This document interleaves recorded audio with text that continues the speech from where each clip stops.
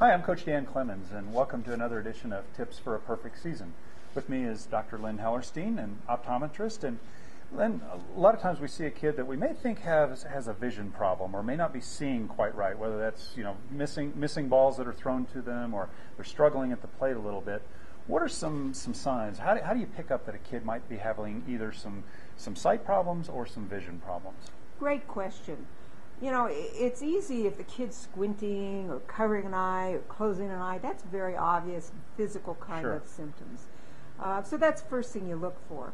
But 1 out of 4 school-age children have vision problems, and many of those kids don't show the obvious signs.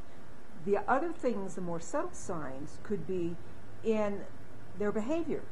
For example, take a kid who just works so hard. He's working and working and working, and he's standing there trying to hit the ball. He's giving it the best effort. And you just see something's not right. You have this gut feeling. Right. Parents, coaches have those gut feelings, and they may see 20/20, but something else is going on. So you look for the kid who's putting in lots of energy and just not getting the results. Sometimes it's a little more subtle than that, in that the kid won't try. I'm not going up there and make a fool of myself. I'm not Right. doing my homework. I'm not turning in the test.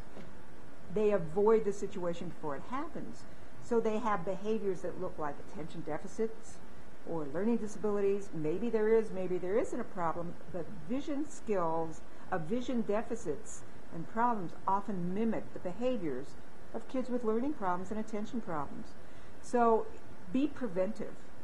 All kids should have a vision check, not just a doctor's pediatrician screening, but a good eye exam by an optometrist to really look to make sure that you're really sending your kid to the baseball field being visually fit and to school with all the tools they need for learning. Great advice. Thanks for joining us. Thank you, Coach. This has been another edition of Tips for a Perfect Season, and here's to your own perfect season.